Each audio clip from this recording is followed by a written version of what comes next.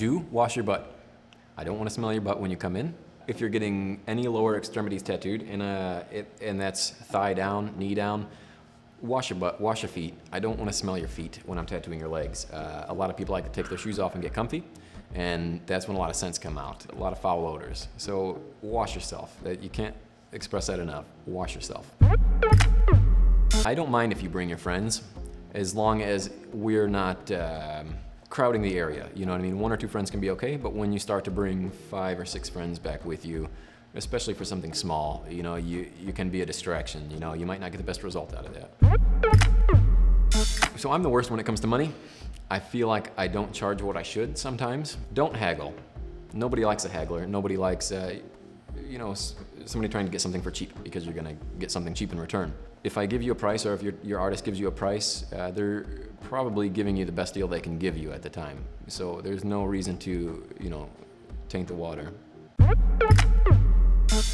Do tip your artist. It just shows appreciation. It can be anything. There's not a specific number that you have to stick to. Generally, most people will tip anywhere from 15 to 20%. But that's not standard across the board. Anything, like I said, shows appreciation. I don't think you have to tip if your tattoo is already very expensive. That's just my personal opinion. I think you're spending a lot of money on it already. I don't think tips should be expected. You know, they're always appreciated, but never expected. So I'm going to be showing you photos of your old tattoos, and I want to know your thoughts now, hindsight is 2020, what do you think of your old work?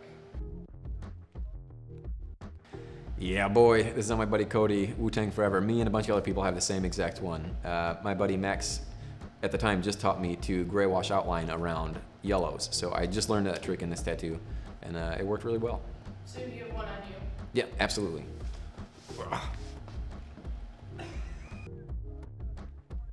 Biggie. I like this one a lot. This was one of my favorites for years. I used it on my business cards and things like that. It was on another good client of mine, Marty. This one was cool. I like this one a lot. She came in and she said she just wanted the line down her back. And you know, at the time, this was also 8 years ago. At the time, I just thought it was, you know, the weirdest and coolest thing. I didn't know if she was serious, but you know, we put it on, and I think stenciling was probably harder than actual tattooing to get something like that so straight, you know, and then if we messed it up a little bit, we had to redo it again. So I remember trying to do it a handful of times. I smoke weed every day. Don't come in drunk. Don't come in fucked up on drugs. Weed's not a drug. I don't mind if people come in high from weed. It's not a problem. It's when people come in drunk, you know, coked up, zannied out, things like that, that I don't want to deal with you as a person. But yeah, I'm 420 friendly. Oh, I like that little guy. I loved him. I did this, well, maybe 6 years ago, back when I was doing a lot more color. This was on my friend Katie. Oh, and rainbow. I like this one a lot too. This was when I was first getting into color realism, and my buddy Matt let me tattoo this on him, 10 years ago, something like that, 9 years ago. This is my cat Bruce. He's so talented, more talented than me. Wait till his tail stops, and that's when you know he's peeing. He's so cute. Here comes the yawn. Wait for it. All right. I think face tattoos are A-okay in my book. I have no problems with them. I don't think you should get a face tattoo if you're 18 years old, 19 years old, 20 years old. I think you're still a baby, and I think you should give it some time before you really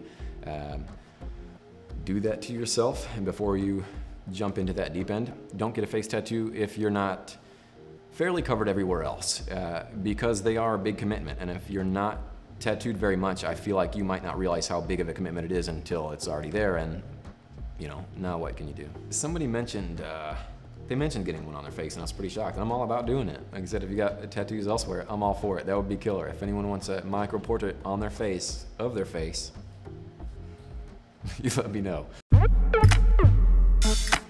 Don't touch your tattoo when they're healing, of course. I like to use a second skin bandage, so you can't touch it. Your fingers can't touch it. It's pretty dummy proof. Don't use any heavy scented lotions when the bandage comes off. If you use heavy scented lotions, there's usually a perfume or alcohol in there. It'll burn and irritate it and not cause it to heal the best. Don't pick at your tattoo when the bandage comes off. That will cause ink to come out, and we can tell as artists if you've picked your tattoo or if it's just had a bad heal. So when you come in and you say your tattoo didn't heal right, we can tell that you picked it. So keep your grubby fingers off it. Imagine that, someone brought this tattoo to you. What would you say to them? Oh, I tell them to get the fuck out of the shop. I mean, you can't be in here. Fuck, that's so bad. That could be, okay, so infections happen a lot of ways. Something got in there. Obviously something got in his foot. The skin could have been chewed too much, which allowed something to get in there easier, or the person just didn't take care of it. You can tell with that big gnarly yellowy green area, that's where the infection started, and it kind of spread out from there. Yeah, that had to kill to walk. Jesus Christ, they took a chunk out of their skin. That's so disgusting. It's like cottage cheese in there. Oh Lord. What do you think that was, a rose? I put their faces in it too. Yeah, like they're proud of it, right? Oh my God, what is this, a stab wound? What is happening to these people? That literally looks like a stab wound.